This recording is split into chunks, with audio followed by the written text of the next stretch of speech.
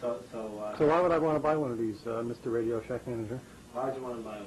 Because now everybody's a can cooler vigilante.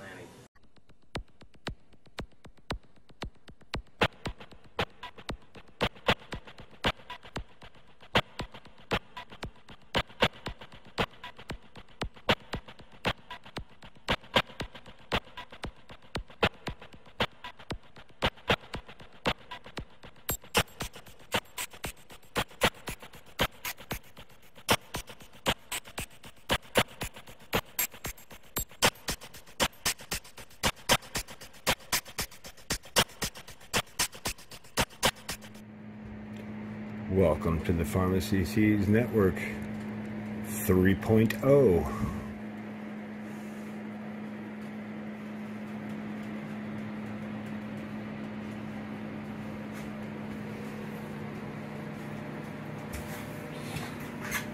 My friend Jack sent me some olive seeds.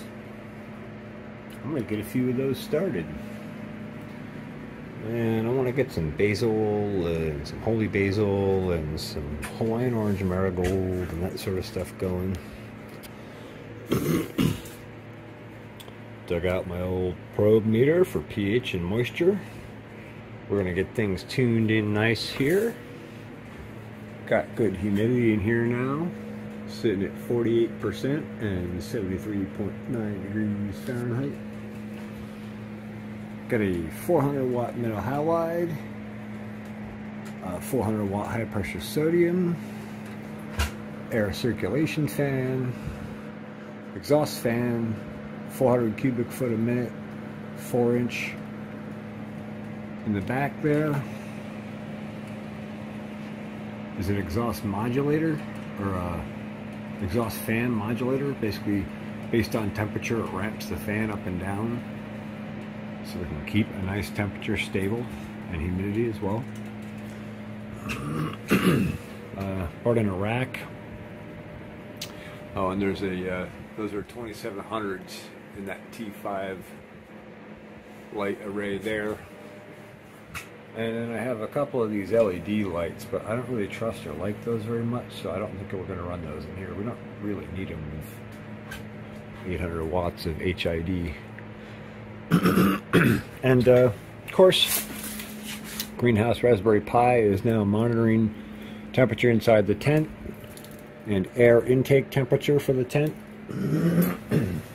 I probably will add air output temperature, light ballast temps, a few soil temp probes, etc., etc., etc., humidity, etc., etc. Most of this equipment was stuff that I had or was given to me that I cleaned up and resurrected. I did have to buy the tent. That wasn't cheap, but it was a worthwhile investment for sure. Well built. Tent is by AC Infinity. And it's great. I'm excited. It's a 10 by 10 tent, in case you're wondering.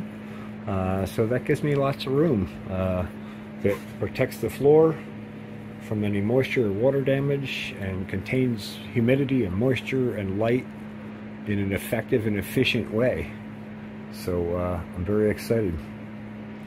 So I'm going to go ahead and get started with some seeds here, but I thought I would share a little update about what's up and coming here at the Pharmacy Seeds Network. I guess I should mention the AC Infinity, the company that makes this tent, also makes a controller unit for these. It's supposed to handle exhaust and all that kind of stuff, and they even make a kit with an exhaust fan. I'm back and forth, you know, it's another cost to add it to it, but I would like the controller part of it. I can buy the controller separate, but then I gotta wire USB and relays and all that kind of stuff. I almost think it's worth just buying that whole unit. But regardless, I will continue to advance and develop the Raspberry Pi stuff. We'll monitor the grow tent for now. In the future, of course, I plan to build another greenhouse, bigger, better, and faster, so to speak. But in the meantime, this is my little playpen. I hope you'll tag along with me and enjoy the ride. Thanks for watching the Pharmacy Seeds Network. We're back in action for 2023.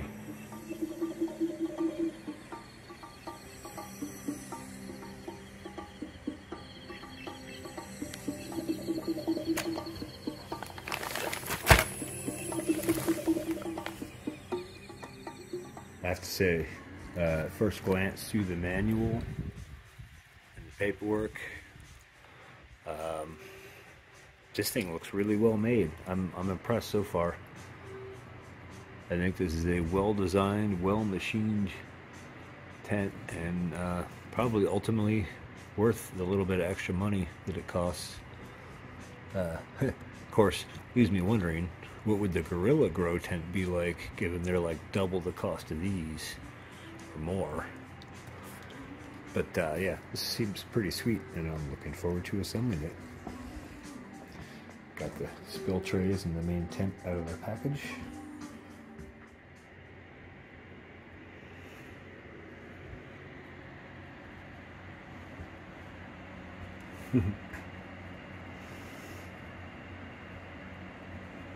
Alright, so the plants are all out of the way. This space is completely empty. The floor is spick and span. You could literally eat off of that floor. It's that clean. Now we're ready to assemble the tent. That was more of a project than I thought it was going to be, but I also didn't realize just how big the 10 by 10 tent was till I got it here and remeasured again. And it's going to take up this whole blank space you're looking at here. So, yeah, going to be interesting. But you know, at least we're finally to the assembly phase. One piece at a time. Every time I try to come back and work on this, I get a phone call and lose another 3 or 4 hours. But it's coming. I'll be here though. Back to you, dude. It was definitely a tight cram here, but I definitely could not lay this out separate and then move the frame onto it. I just don't have the space here. So I had to lay the floor out first and then build the frame on the floor. Yeah. I'll leave it at that, but at some point in my ham radio career, I may look into it. Just not right now. Get there. I really wasn't kidding about taking up a whole lot of space. But I gotta close this last seal up quick, but just give you a peek inside. Alright. I just turned it on. She's warming up. I think with all the reflective surface, we should be pretty solid. Carrying on. Another phase. Got the exhaust fan up, mounted, all the vents closed. I gotta go pick up a clamp from one of my hardware storage sites for this side. This side's on. The pulse width modulated fan control is in. That's very nice. Let me just show you the difference here. We're at like what, 30% fan power.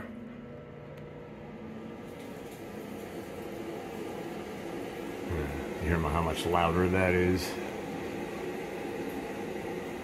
So nice to be able to regulate that down. That's temperature controlled. Above a certain temperature, it ramps the fan up to higher power, up to 100% power. Below that temperature setting, it stays down at the power setting you put it at. I got it at 30 at the moment. So anyway, it's all coming together and I'm pretty stoked. Shelf in, so we got a little room for seedling trays and some storage space and all that kind of stuff. Can hang a few fluoros and LED bar lights on that if need to. And I turn around and look at that, I'm staring at a blank page. Brand new workspace.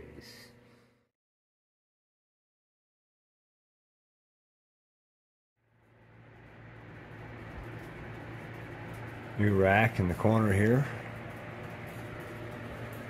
Set up in conjunction with the light here, so you can actually set plants facing off this way at the light. Maximum vertical use of the lighting.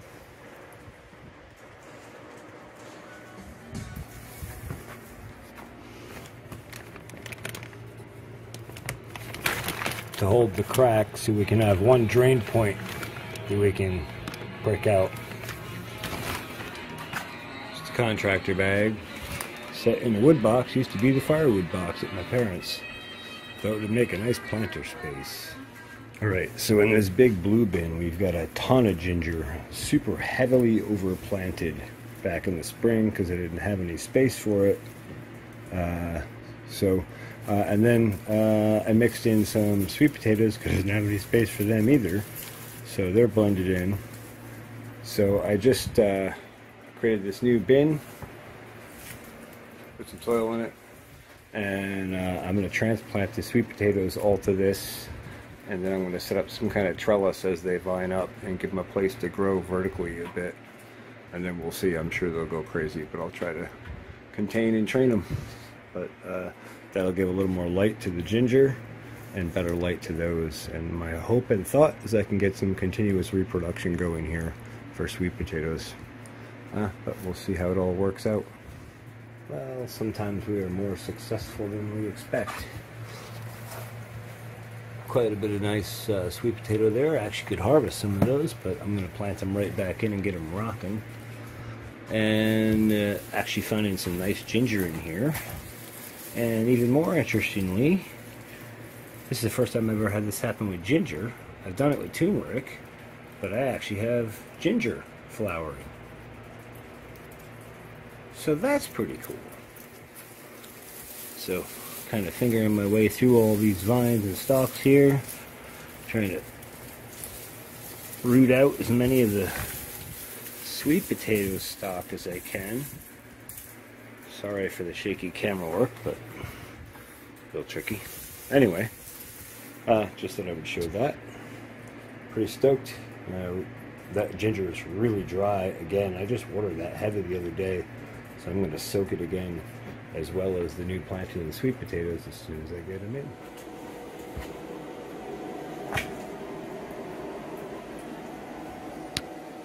Well, there we go. Sweet potatoes are transplanted. One purple up in there. The rest are like Beauregard or something like that. They're nice. Grow nice and they're tasty. And got things rearranged in here. Put down a little bit of fertilizer.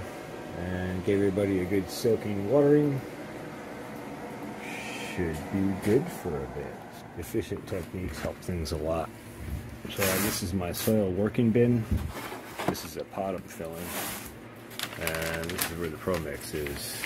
Cut open so I can just go in with a scoop and scoop out what I need. Gravity helps it drop.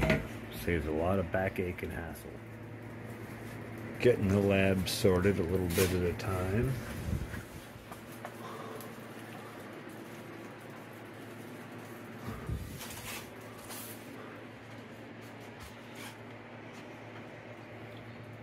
Getting things sorted in here a little bit at a time. Just pulled these off the rack here to have a closer look, and we got some germination popping here. Bink, bink. Same on this one. Bink, bink, bink. Right on. Those are both basil, I believe.